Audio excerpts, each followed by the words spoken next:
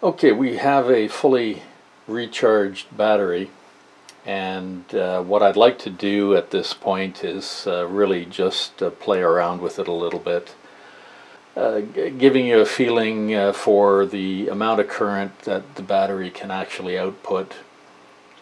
And we're talking maximums here. You'll see that the voltage will essentially crash just very low anyway. I'm not sure exactly how low it's going to go, but what I'd like to do is start it at, we'll see if it'll output an amp at some voltage here and see if it'll actually, if it will actually be capable of doing that. As I say, this is more just for a bit of fun and experimentation. So let's start that and see what happens.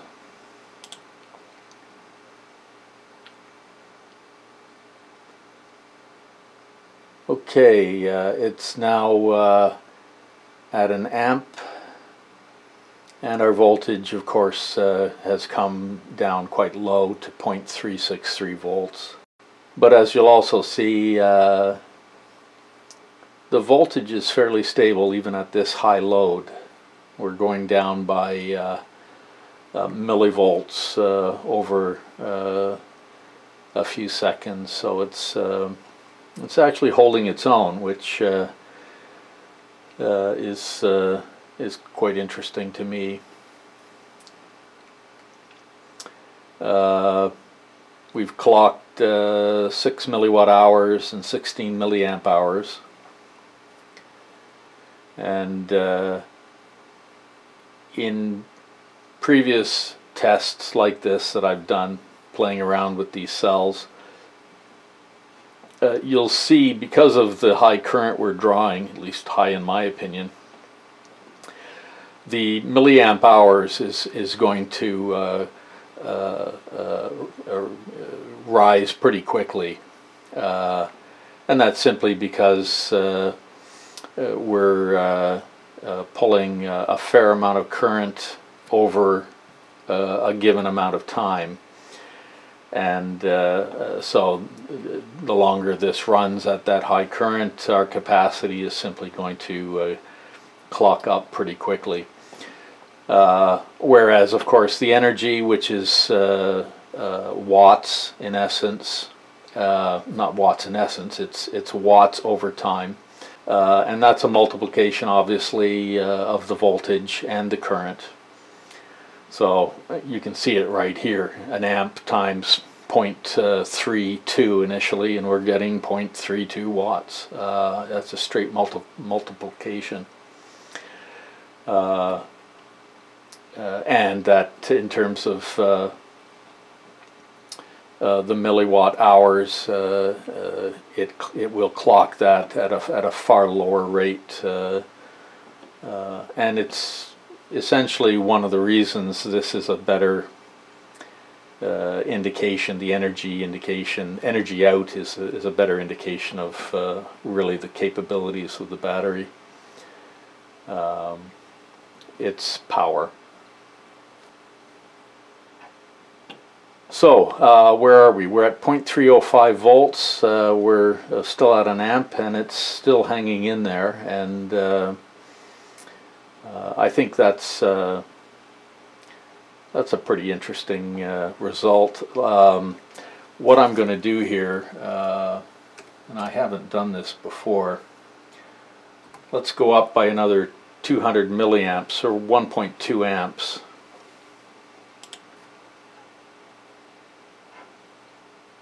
Now we've crashed down to 0.154 volts, but it's still outputting that the current requested. Now any battery, if you load it significantly like this is being loaded, the voltage will drop. It's just the physics of the chemistry and physics of the battery. I think it's just interesting. Okay, This is also for anybody who runs these EBD-USB plus loads and runs this software on them. This is a recurring artifact or failure, or it's something to do either with the software or perhaps in the electronic load itself, where the you'll get these increases in voltage and drops in current at particular voltages.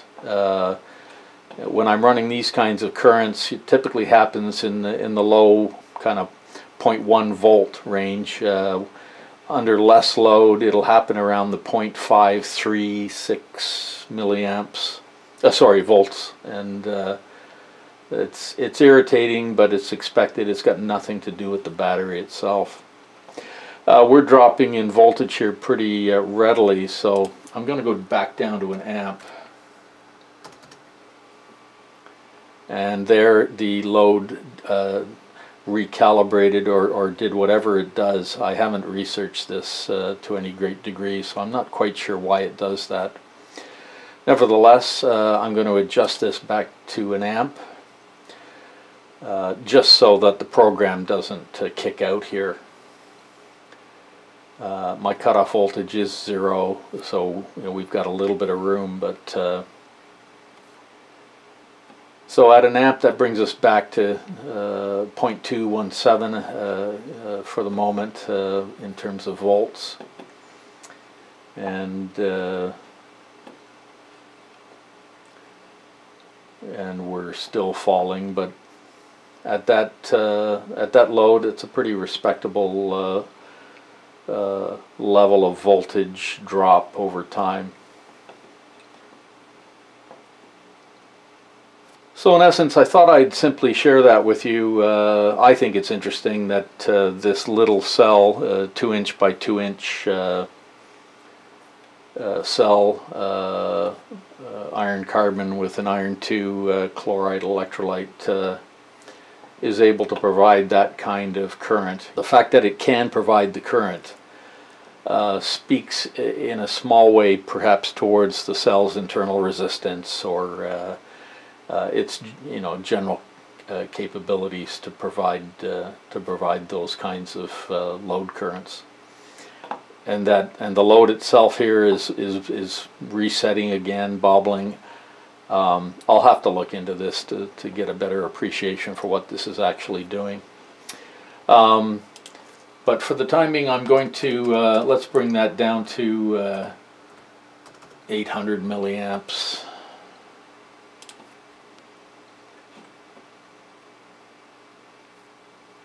And we're at 0.3 volts at 800 milliamps at this point.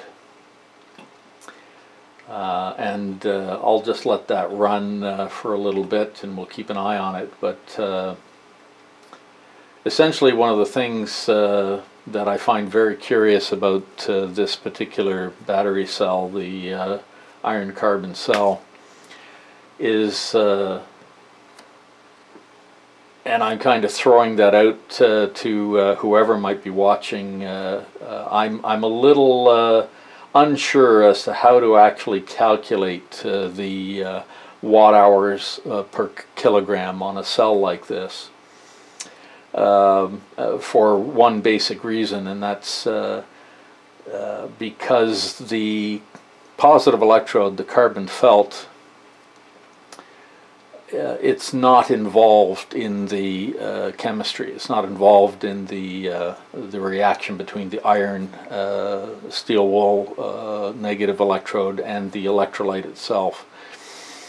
It really simply provides a reaction site for the positive half reaction, and that would tend to say that in order to calculate a watts per watt hours per kilogram, you have to factor in either some characteristic of the electrolyte, its mass, or the mass of the ions that are taking place at taking the ions that are involved in the reaction that's taking place at each electrode. I'm not a chemist, and although I have some appreciation for the chemistry involved, I'm a little doubtful how to go about calculating a watt hour per kilogram. You have to remember that the total mass of the active materials is 2 grams. And as I showed in the first video, when we have I think it was about 265 or 267 milliwatt hours out of that tiny cell, small cell. If you simply use the 2 grams mass of the active materials, you essentially get something in the range of 132 or 3 watt hours per kilogram, and that's not really realistic, given well, I won't get into the actual chemistry at this point, but there's something wrong in terms of that basic calculation, simply from the point of view that the carbon is not involved in this reaction chemically. It does provide a site for, as I said, the positive half reaction to occur, and the surface area of the carbon, the more surface area there is there, the more sites, the more electrolyte, the more the electrolyte can react. Okay, we're dropping down pretty rapidly here in voltage. I'm going to see if I've got the time to drop that down to 600 milliamps. And we're back up to 0.3 of a volt. So if anybody has a better appreciation for what's going on in this kind of cell, and with respect to calculating a watt hour per kilogram value for something like this, I'd appreciate hearing from anybody who has some insights into that.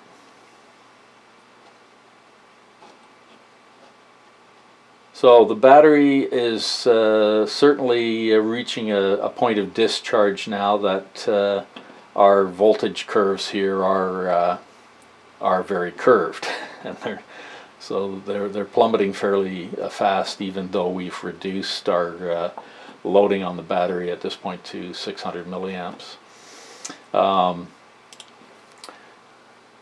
Just through past experience, if we we get to around 300 milliamps, that voltage level is a little bit more sustainable. This is 0.6 volts, 300 milliamps, and we should see a slightly more stable voltage level at this particular load current. We're at 51 milliwatt hours, 203 milliamp hours. Again, the discrepancy between the two readings is really the fault of what I'm doing here, driving a lot of current over a given time, which gives us our milliamp hour high reading, and the voltage times the current gives us essentially a more realistic view of what the battery is actually doing.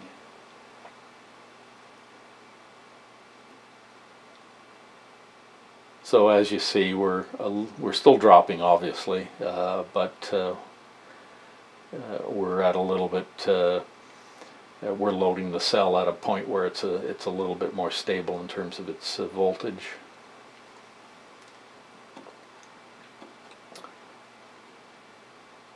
And if we keep dropping that to a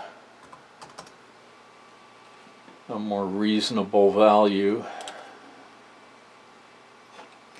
200 milliamps, 0.744 volts, and that's actually rising a little bit there.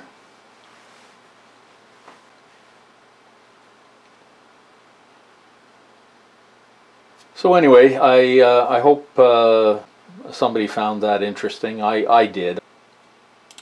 I'm going to bring this down again to 100 milliamps this time. And at that load level we jump up to 0.874 volts. And I'm going to leave it there for a while, or actually until it discharges, and I think, given past experience, this will probably run for certainly an hour anyway. Although given the loading that we've applied to it, we have drained this cell considerably, so what it will do is a little bit up for debate at this point.